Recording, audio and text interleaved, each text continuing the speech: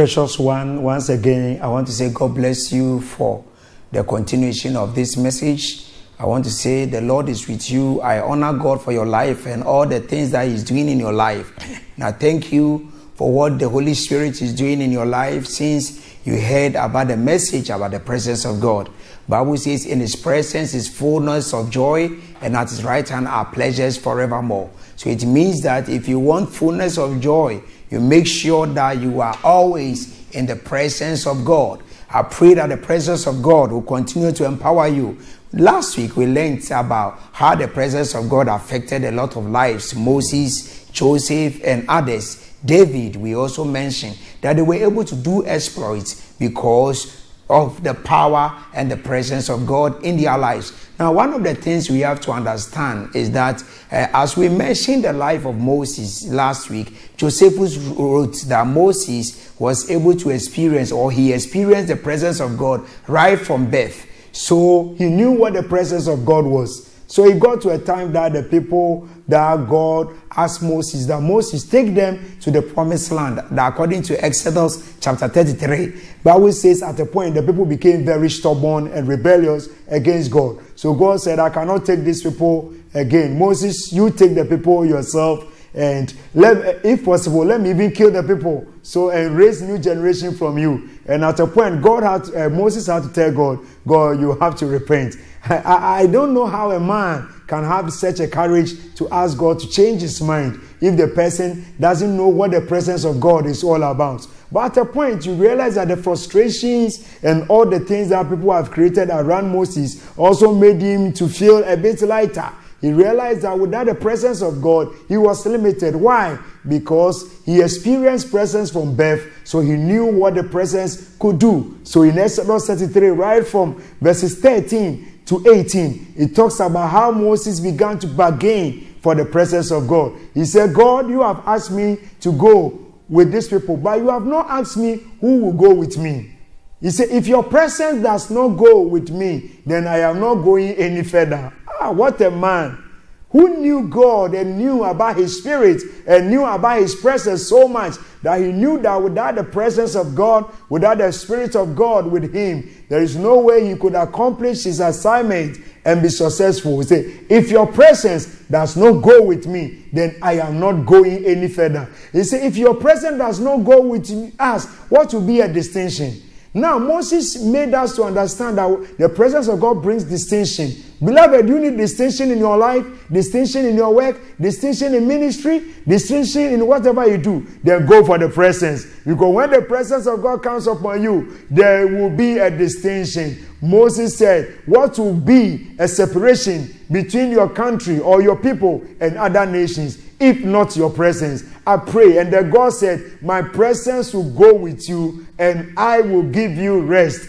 Now, when the presence of God comes upon a man, the person receives rest. I pray that may the presence of God begin to empower you and give you rest on every side. Now, when you look at the lives of the three Hebrew boys, meaning the Meshach, Shadrach, and Abednego, they were able to endure what they endured. They were able to survive the fire. They were able to stand before the king, all because they carried the presence with them. He said, we know that our God will deliver us. And if our God does not deliver us, we will not still bow. The reason why, beloved, you are succumbing to certain things, you are accepting certain defeats, you are hearing certain voice, and you are obeying them, you are receiving certain reports, whether from the doctor or wherever, and your heart is broken, is because you have left the presence alone. If only you allow the presence to have its free course in your life, then I want you to know that your life will never be the same. And if you believe it, I want you to shout a big amen to the glory of God.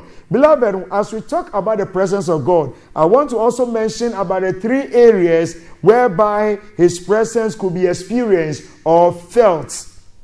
We can experience the presence of God in these three dimensions. As David said in Psalm 139, verses 7 to 10, it talks about the presence of God. Said, where do I run from your presence? Now, when you look at it critically, from this scripture, we can say that the presence of God is everywhere.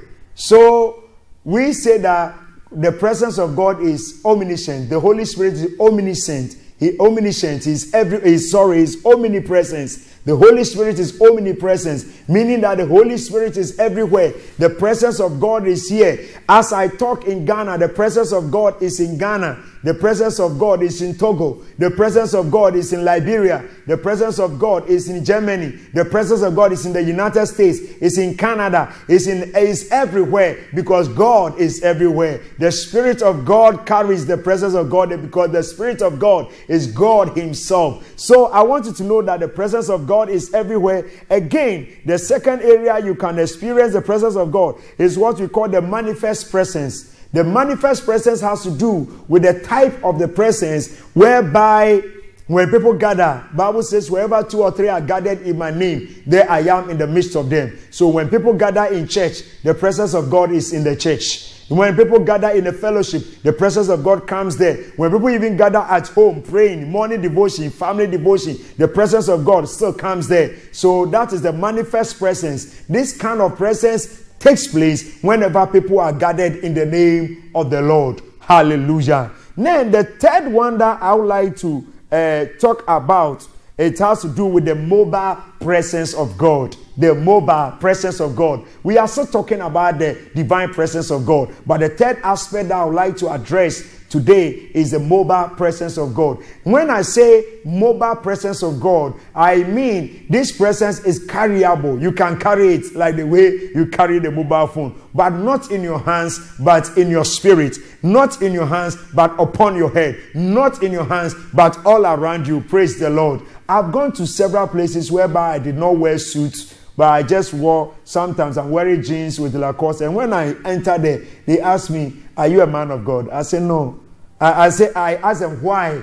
And they say, when you pass, something pass. When you enter the shop, something entered. This is the kind of presence I'm talking about. Now, for us to understand this mobile presence of God very well, I would like to take us to history. Many years ago in Ghana, about 25 years ago, we used to have a mobile system whereby, a telephone system whereby most of the people were not having telephones in their homes, except the rich and the high class in the society. So what happened? When you find your cousin or any of your family relations abroad, the person will call a post office, that's P&T then, that I want to talk to the family. And they will send a message to the family, and he will give a time, a day he will call, because sometimes he has to give 1 week notice for everybody to be gathered. A day to be set, a time will be set. Sometimes 12 midnight, you see a whole family in a bus going to P&T, receiving a phone call from a family relations. And when the man finish, the cousin finished or the brother finished talking to the mother, he will talk to the father, and after talking to the father, to the uncle, and it will come down to the list in the family, and everybody will be happy. So the next day, hey, Akwesi called from Germany, Adwa called from America. That was the kind of the mobile system we used to have. In the same way, it got to in the the latter part of the somewhere around 1992 to 98 thereabout, they began to bring in more telephone lines to almost every home in Ghana. So everybody had access to mobile to telephone lines in their homes, and communication centers and all internet cafes and all began to boom around. So that was another way of communication that people were having. Then we moved to the third category, whereby we began to have Mobitel. So people were having these Mobitel phone lines, which used to be analog. When people call you, you only see that call is coming, but I don't know who was calling. Then we have Space Phone, which also came with the digital form. So people call, and now you can store their names and know who is calling you. And they kept on improving, and we now have a lot of communication networks even in our country, that even we have people who have almost all the lines. People are having 2 phones, 3 phones, and having about 6 chips, and I don't know how they are able to manage it. But all that I'm trying to do is to try to make this thing so simple for you to understand the mobile presence of God. So it used to be a time that you had to, work hard to get access to talk to someone abroad. But now, in your room, you are not only having a mobile phone, now we are on Android. And by the help of Android, you can now be in your room, have access to internet. You don't need to go to cafe. You can even print some of your work from your phone to your printer. You just issue your command and you are printing everything you have on your phone straight from there to the printer. Then we also have Tango, we have Twitter, we have all these things around WhatsApp because of Android. And then we are now communicating with each other. So your brother that you should have waited for so many months' notice before talking, you can now just call with even WhatsApp, and then you don't need to pay anything, almost zero cost. And then you just call your brother and then you are free. Now this is how even mobile phone or communication and media has brought us close to communicating with each other. Now let's come to the mobile presence of God. In time past, the presence of God used to come occasionally and sit upon maybe Elijah. Use Elijah after the presence of God has finished the assignment, leaves Elijah. Then it comes to Elisha. Then it will come to another prophet. Then it will come to another prophet. So the presence of God was always coming upon the people of God, using them occasionally. And when the assignment was completed, the presence of God will be carried away. Then on the day that Jesus Christ was crucified, oh my goodness, Bible says when he died, when he said it is finished, the temple mat or the mat that divides the holy place and the holy of holies divided into two, giving each one of us access to the Father, meaning that it's like everybody now having a mobile phone. You don't need to wait for somebody to always tell you something about God, but you can also have a witness of God in your life. So we got access to the Father on the day that the mat or the curtain was divided into two. So Bible says that behold, what manner of love that the Father has bestowed on us, that we should be called the sons of God. So the presence has now come and is dwelling in us in the person of the Holy Spirit. Jesus Christ is in heaven, but he dwells in you and I in the person of the Holy Spirit. He said, when I go, I'll pray the Father that he sends you another comforter. Later, when we are dealing totally on the Holy Spirit, I'll be going into all that. But I want you to know that the presence, we now have access to the presence of God like that of a mobile phone. It wasn't so, but now we have access. The presence of God, the Spirit of God lives in us. Therefore, we have the presence of God with us. This is where I want us to know that we can now carry the presence of God with us. We can now personalize the presence of God in our lives, whereby wherever we pass, my God, we must experience this presence there. David said in Psalm 23 verse 4, he said, yea, though I walk through the valley of the shadow of death, I will fear no evil, for thou art with me, thy rod and thy staff, they comfort me. Thou prepared the table before me in the presence of my enemies. Now, I walk through the valley of I will fear, for why? For thou art with me. What made David so confident in the writing of this psalm was that he saw the presence of God always with him. Now, before Jesus Christ left, he said, lo, I am with you always, even to the end of the ages. And he was making reference as much to that of the Holy Spirit. So the presence of God is with you. And beloved, you don't need to allow anybody to deceive you. You can make presence of God your personal property. If I say your personal property, you can get so much closer to the Holy Spirit. That Holy Spirit, I want to have more of you. God, I want to have more of your presence. And you don't do anything by your strength. You not do anything by your mind. You not do anything by your power. If only you can rely on the presence of God, God will give you rest in many battles. God will give you divine directions in many ways. God will enable you on every side. You begin to experience God in a new dimension. Maybe you've tried things with your strength for so long. The time has come for you to begin to have this presence of God at work in your life. Now, one of the things that we can also make reference from the Old Testament has to do with 2 Chronicles chapter 20, verses 1 following. It has to do with the king Jehoshaphat, who feared the Lord so much. Now the enemies, the Moabites and the Amorites, also made war against him. The Bible says when it took place, all that my God Jehoshaphat did was to gather Israel, to gather the children of God, people of Judah, into the temple to go and pray and seek the face of God. Why? Because in the presence of God, when they seek his face, he will appear, his glory will appear, and he will give direction. Beloved, maybe you've tried so long, you are walking about trying to find all kinds of solutions for your situation. But I want you to know that you've done all the things that they've said you must do, and it has not worked. Begin to follow the presence. Begin to test and hunger for him. As you do this and you begin to follow him closely, you begin to see God winning all your battles for you. So what happened was that as they were waiting upon God, Bible says God spoke, my God. I pray that as you begin to get activated with the presence of God, may God speak in your life. May God begin to speak in your direction. May God begin to give you divine direction. Bible says God spoke, and when God spoke, what happened? Bible says God, through the Holy Spirit, spoke through the priest, and he said that tomorrow, the man of God spoke and said, tomorrow, just take cymbals, take drum, take tambourines, go to the battlefield and begin to sing all kinds of songs. What a mighty God we serve. And the Bible said by the time they got to the battlefield, they saw dead bodies, and all that they did was to carry booties. Why? Because whilst they were singing, Bible says God inhabits the praises of Israel.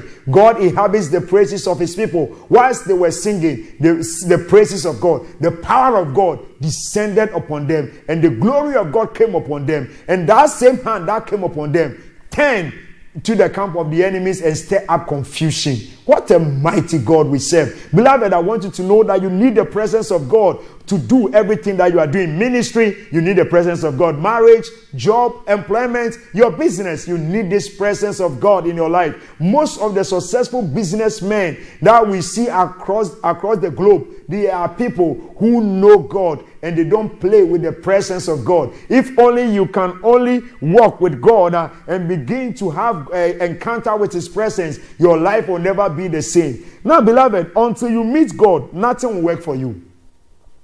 You have been trying your best, but until you meet him and his presence begins to work in your life, nothing will work for you. So I want you to have a divine encounter with Almighty God, and your life will never be the same. Now let's look at something that Jesus said, which was so wonderful here. My goodness, talking about the presence of God being with a person. Is the presence of God with you? Or you are like Samson, who said that I'll rise up like the other time. Samson carried so much of the presence of God upon his life. And the Bible says that even the things that God asked him not to do, Samson began to do. He defied his Nazarite vow. Somebody who should have introduced more laws and more commandments, he rather introduced suicide bombing. Why? He was the man who, number one, said that got hold of some number of forces and tied their tails with fire, and they walked through the farms of the Philistines and burnt all the farms. That was the first action, that you can use one or two things to destroy a lot of people. The second thing was, once he stood in the palace and said, remember me this once and let me die with my enemies. So one person dying with a lot of people. He introduced that. Now, all that I want you to know about this is that Samson had all this presence around him, but he didn't know how to use the presence. You have to know that there is difference between anointing and the presence. There is difference between the anointing and the presence. I will talk about that one also afterwards. But Samson had this and he also missed it. I pray that you never missed it. You must carry this presence of God upon your life, because the anointing will come upon you and use you and go. But the presence must always be with you. Wherever you move, the presence of God must be with you. Now, this is Jesus' own account. If a whole Jesus could make such a statement, then it means that, precious one, man of God, my sister, my brother, my father, my mother, wherever you are, it means that you also need this in your life. Look at what Jesus Christ, let's listen to what Jesus said in John chapter 8 verse 29 about the presence of God. Jesus said, and he that sent me is with me. He that sent me is with me. Man of God is the man who called you into ministry still with you, or he has left you? People of God, It's the same man who called you into sonship, into adoption. Is he still with you or he has left you? Businessman, is the same man who began the business with you still with you or he has left you? Bible says, but Samson didn't know that the Lord has left him. There are times that you are still walking under the shadow and sometimes you don't know whether he's there or still gone. I want you to know that the man must be with you. The presence must be with you. Jesus said that he that sent me is with me. May the Lord Almighty be with you. In your life, be with you in your ministry, be with you in your education, be with you in all your endeavors. I pray that may he be with you. It's one thing experiencing him today and another thing leaving you tomorrow. He that sent me is with me. Look at what he said again. The Father has not left me alone. It means that he can be with you, but one or two things may happen and he may leave you. He was with Samson, but he left him. He was with King Saul, but he left him. He was with a lot of people in the Bible, but he left them. Is he still with you? This is the message the Lord God Almighty wants me to bring you today. Is he still with you? David saw that the man was leaving him. He said, take not your Holy Spirit from me. Precious one, is he still with you? Or his Holy Spirit has been taken away from you? Is he still in that ministry or the Holy Spirit has been taken away? The Lord God wants to touch our lives once again. The time has come whereby the true worshippers must worship the Father in truth and in spirit. Jesus said, he that sent me is with me. The Father has not left me alone. Is he still with you or he has left you alone? The time has come for you to come back on your knees. You used to be on your knees worshiping the Father. You used to be on your knees praying to the Father. You used to be on your knees praying for others. You used to tell yourself that I will not defile myself with a portion of the king's meat. Are you defiling yourself? Is it because of your struggling? You have decided to give yourself notices and also tell the angels that if you don't change your mind, and this year comes to an end, I'm going to change my mind. Is he still with you or he has left you? Are you doing things by your strength or he's leading you? This was a statement Jesus Christ made. That he that sent me is with me, and the Father has not left me alone. For I do always those things that please him. If he's with you, are you doing the things that please him? Man of God, child of God, businessman, Mr., Mrs., sister, brother, wherever you are, is he still with you? Are you still doing what is pleasing him? Or you have started doing things to please your own way? Is it because you're going through some kind of rough times, so you've decided to leave him behind? God wants you to know that it doesn't matter the situation. He said, though I walk through the valley of the shadow of death, I will fear no evil, for thou art with me. That was David's statement. What is your statement? What is your statement? If it's with you, goodness and mercy shall follow you all the days of your life, and you shall dwell in the house of the Lord. Is he still with you? My God. He said, the Father has not left me alone because I always do his will. Do you do his will? Do you do his purpose? Do you obey his voice? That's what God wants you to do.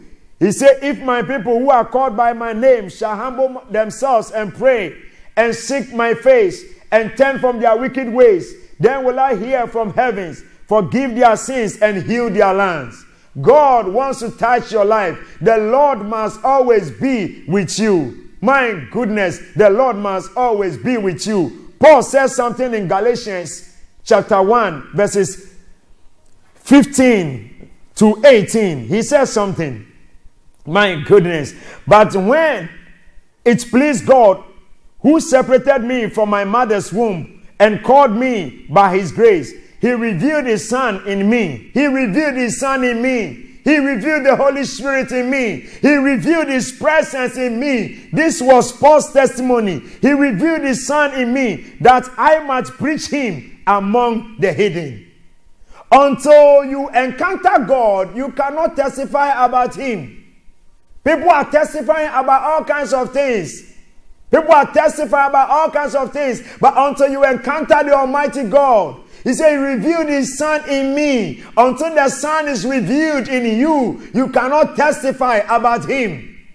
Oh my goodness. He said, immediately I conferred not with flesh and blood. He said, as soon as I had an encounter with him, I did not encounter with flesh and blood. I did not use human errors. I did not use human mind. I did not use my own way.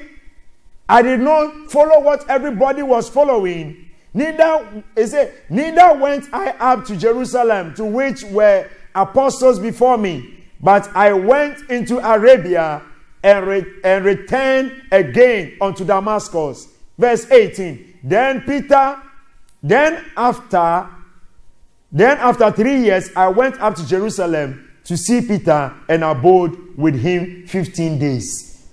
What a wonderful testimony. When you got born again, there were routine of the way people do things. But he said, I did not confer with flesh and blood.